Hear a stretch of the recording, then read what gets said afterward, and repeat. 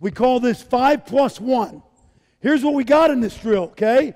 We are working on a tip from behind, hustle. We are working on getting trapped and passing out of the trap. We are working on a 2-on-1, and we are working on a hustle defense to get back and make it 3-on-3. Okay? Go. Trap them. Go. Good, good. Score. Score it. See, now, hey, here's what we got to do. He never really cut you off, right? Now, this is something that happens all the time when you do this is why I hate 3-on-2, 2-on-1 drill. 3-on-2 never happens in a game, never.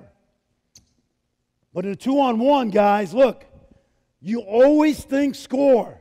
You're actually hurting the team if you think pass, okay? You will pass it once he commits to you. But in both times, he didn't commit to you. And you could have had the N1 because you had his body, okay? So even there, you go to the rim, all right? Now, let's trap him. Let's try to tip and trap him. Go, go. All right, good. Let's do it again. Come on.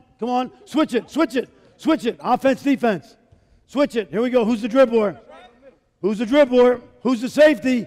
I need a safety. I need a rim protector. I need a rim. Hold it. You guys get back. That's it. Go. Good. Think score. No, think score. All right, hold up.